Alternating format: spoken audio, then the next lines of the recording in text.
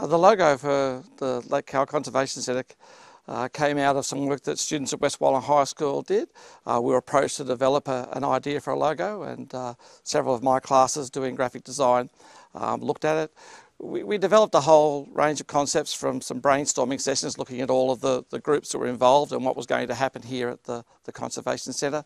And out of that came a couple of ideas that the students started to develop fairly fully. One of those was the notion of a seed, a new beginning, and which obviously fitted into the notion of plants and vegetation and so on.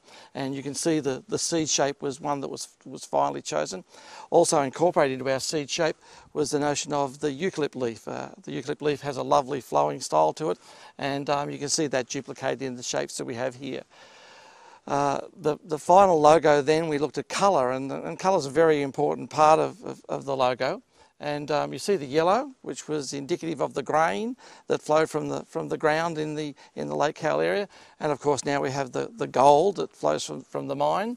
We've got the red, which is the soil, and it's also indicative of the red, which is part of the Aboriginal flag.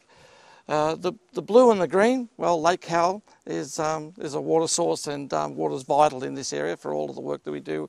And the green is the vegetation. The logo works really, really well, we believe, and we're very proud of what we've been able to achieve.